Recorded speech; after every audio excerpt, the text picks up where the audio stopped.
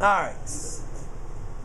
So what we have is, for this problem, we have 2 points that are on a line. Okay? So what they asked us to do is they asked us to find the slope, or the rate of change, right? And actually, they told us to find the slope, right? Alright, well, one thing you guys got to understand is slope and rate of change are exactly the same thing. The really only difference is, slope is kind of what we talk about is a little bit more specific. It's the change in your y coordinates over the change in the x coordinates. So we talked about rate of change was your change in your y over your change in your x, right? Where y was your dependent variables and x was your independent variables. Well, slope is the exact same thing, but it's just talking about the change in the y coordinates compared to the change in the x coordinates. So what we need to do when given a graph like this, we need to determine what those coordinates are. Now, this problem gets a little bit tricky because they're not going by ones, they're going by twos, right?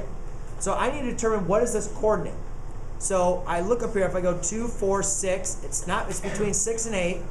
Therefore, I'm going up 7, right? So I have, and then how far to the left I had to go? Well, it's between -2 and 4. So this coordinate, I'll call -3, 7.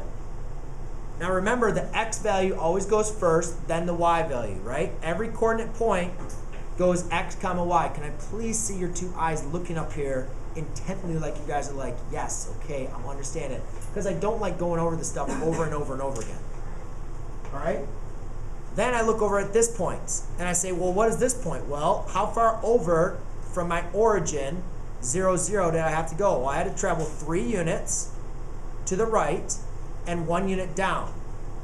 So this point is 3, -1.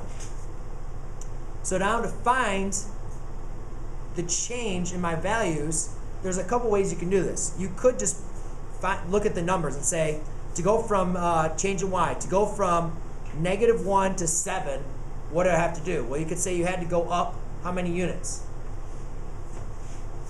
8, right? And an easy way to do this is to draw what we call a slope triangle. And what the slope triangle kind of helps you do is kind of count those units. So what you do is you draw a vertical line and a horizontal line and make a right angle triangle. Then what you can do is you can count, well, from -1 to get all the way up to 7, you had to go up 8 units, right? Then, to go from +3 to -3, how far did you have to go? 6 units, right? Now, here's where it kind of gets a little tricky. Okay, I'm going to try to explain this the best way I can, all right? If you guys notice it, when you go from left to right, if I go from this point to this point, I went over 6, right? So that would be a +6. Then if I go down, that's a positive or a -8. -8. So I could have 6 over a -8, right? Or if you counted it from right to left, that means you go up 8, which is positive, but then you go to the left 6, which would make that what? -6. So you could have a -6 or over a +8. Now, when we talked about fractions, ladies and gentlemen, it doesn't matter if your denominator or your numerator is negative, it's still going to be the exact same. So it still equals a -6/8, which we know we can reduce, right? By dividing by 2, it's going to equal a -3/4. Huh?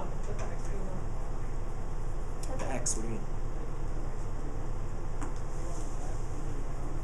Change in y over change in x. Hang on, I just messed up that whole problem.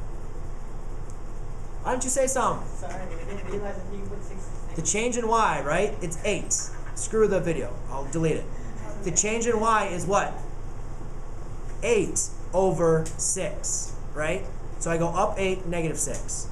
Or it's 8 over, or -8 over 6. To the right 6, down 8, right? It's change in your y over change in your x. Say something, right? Don't make me make those stupid mistakes. I'm thinking about other things. You guys need to be watching that, right? Change in y over change in x, right? Y over x.